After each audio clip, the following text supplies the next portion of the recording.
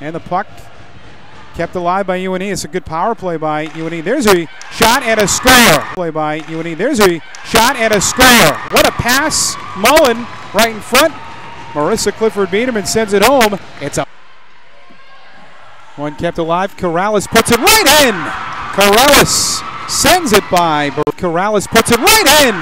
Corrales sends it by. Right in. Her shot is in. Crognelli skates around the goaltender.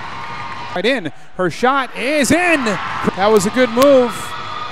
Went to the left side, sends it in. 3-0 Nor'easters. Well, Gabby took the right angle. She's going in through the right wing side. Saw no one there on the lefts. Quickly darts away and sends it home. And really an easy move from the naked eye, but it's not. Changing directions, keeping the puck on your stick. So for Crognelli, that's her first goal unassisted. 15:45, 3-0 UNE.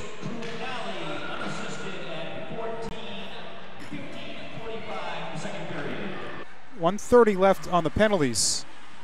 4-4, which makes it wide open. That one put right in. Shot by Worth, and the rebound goes home. Put right in. Shot by Worth, and the rebound goes home. Shot by Worth. Puck loose in front. Rebound right through the leg. Shot by Worth. Puck loose in front. Rebound right through the legs of Berisha.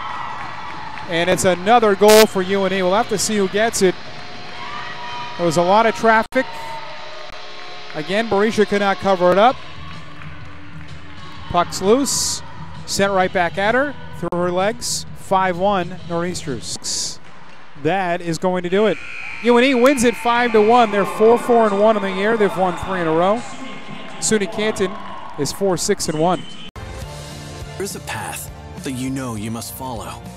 And now is your moment to reach further.